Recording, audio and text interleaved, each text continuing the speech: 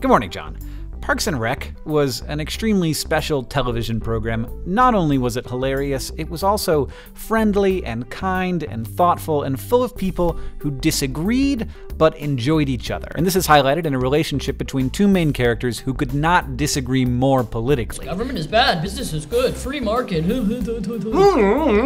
want more pointless social programs. Yummy, yummy, yum. They disagree a lot. They disagree on politics and on friendship. I'm not interested in caring about people. And weapons at work. Literally everything is a weapon, son. And marriage. The reception will be held in each of our individual houses alone. Pretend this is rice! And they fight lots. But Leslie Knope and Ron Swanson do not hate each other. Hello, former strange person I used to friend. Okay, they did for a little while, but mostly they don't. They have very different worldviews, but they are both, and this is important and recognized by everyone who watches the show, good people. And they recognize each other's goodness.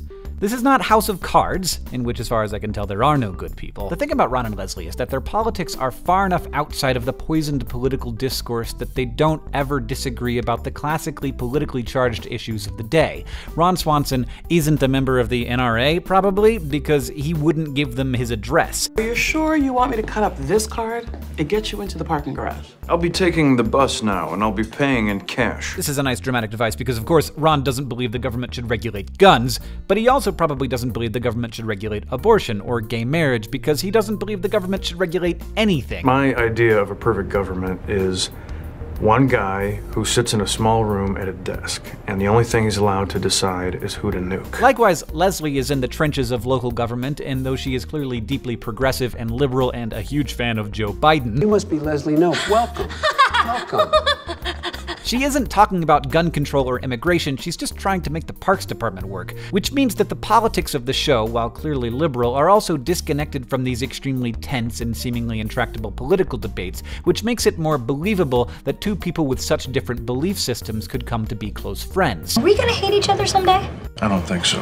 I think we're gonna be fine. But it says something about the discourse in the US right now, that this distance from reality needs to be created in order to build a believable friendship between two people with different politics, even in a sitcom. It helps us believe that beneath it all, there's something that works here. And that thing, I think, is just respect. They value each other's convictions, even though they don't always share the same goals, and they almost never share the same opinions, except about breakfast food. Why would anybody ever eat anything besides breakfast food?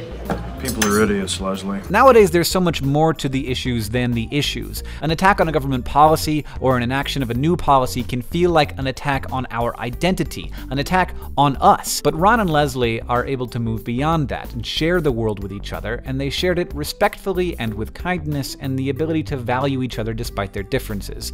In the US, we're finding that harder and harder to do, and the deeper we get into this election season, the harder it's gonna get.